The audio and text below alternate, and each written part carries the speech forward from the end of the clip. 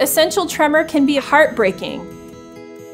I've treated many patients now with MRI-guided focused ultrasound for their tremors. I all the time see the patients the next day or hear back from the patients with tears in their eyes saying that they can drink their cup of coffee, or they can sign their name, or they can shave without nicking or cutting themselves.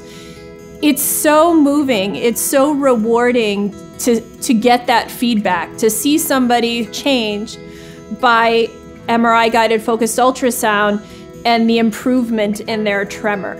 I actually believe that for people who have benign essential tremor, MRI-guided focused ultrasound is great.